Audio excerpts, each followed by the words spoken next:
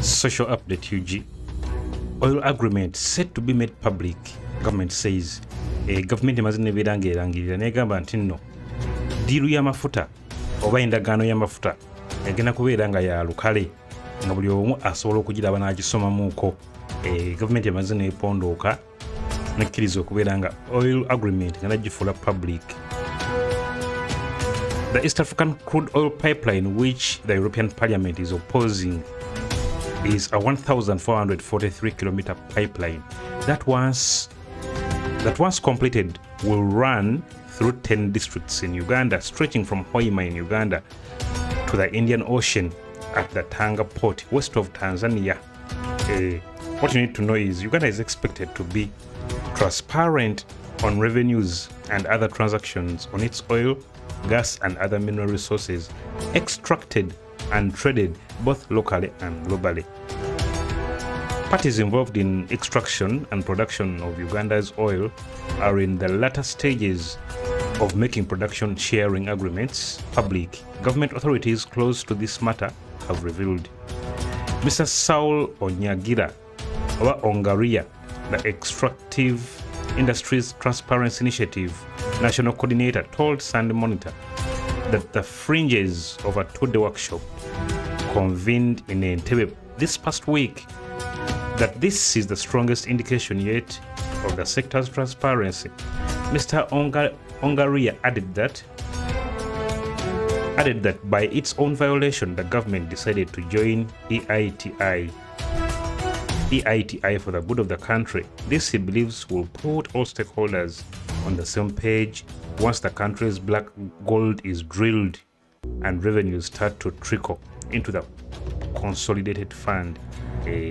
If we are going to go into production, we have to make sure and you have to make it a point to be as transparent as possible. Otherwise, whatever money we earn will disappear in one way or the other, or even end up in the wrong hands.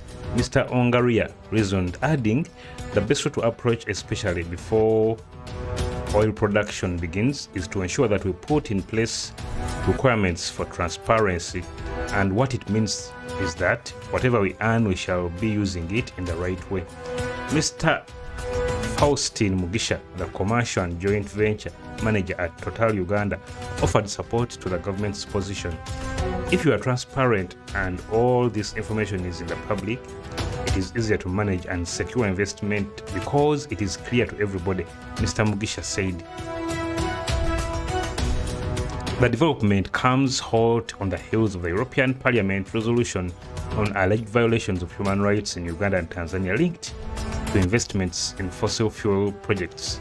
The East African crude oil pipeline, which the European Parliament is opposing, is a 1,443 pipeline that once completed will run through 10 districts in Uganda, stretching from Hoima in Uganda to the Indian Ocean at the Tanga port west of Tanzania.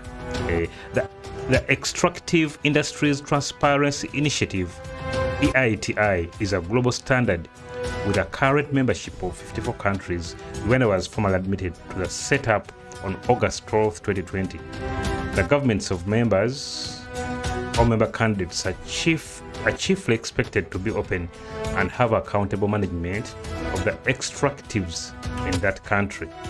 In this regard, Uganda is expected to be transparent on revenues and other transactions on its oil, gas and other mineral resources extracted and traded both local and globally. The implementation of the EITI demands in Uganda are overseen by a multi-stakeholder group composed of 25 members. These include 7 from the extractives company, 5 from the civil society organization and 13 from the government. The MSG is chaired by the Director of Economic Affairs at the Ministry of Finance, Planning and Economic Development. Topic enkulu kiri nti nno government ikkiriza nebeera nga ekola ki?